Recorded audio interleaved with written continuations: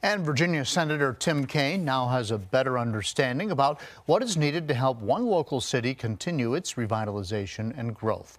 As 10 News reporter Coulter Anstad shows us, Senator Kaine saw firsthand today the work already underway in Danville and why there's still a ways to go. Senator Kaine met with city officials privately to discuss current and future projects here in Danville. The city officials then led him on a tour of downtown, starting here in the 500 block of Crackhead Street. Building on both the left and the right will become Airbnb units. Senator Tim Kaine is well aware of the growth taking place in Danville, but he's also well aware the coronavirus poses a threat to that growth. One of the things we're hoping to do is going back retroactively and saying, hey, local governments lost sales tax, meals tax, business license tax.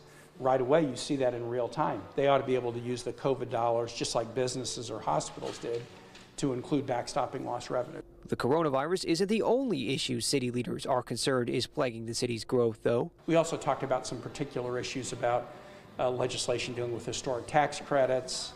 There's a House provision that folks here were interested in bringing to my attention as to whether we could do something on the Senate side. Obviously, in the River District here, so many great projects have been done since 2011 using the historic tax credit program. Danville Mayor Alonzo Jones says a big emphasis during the walking tour was on small businesses. How the small businesses are operating and the needs of the small businesses and hear from the small businesses.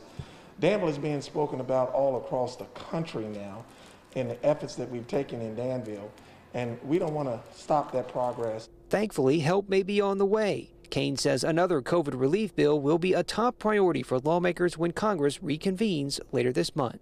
Kaine believes there is bipartisan support for that COVID relief bill, which he says will likely result in a 3-week work session for lawmakers when they reconvene. In Danville, Coulter Anstad, 10 News, working for you.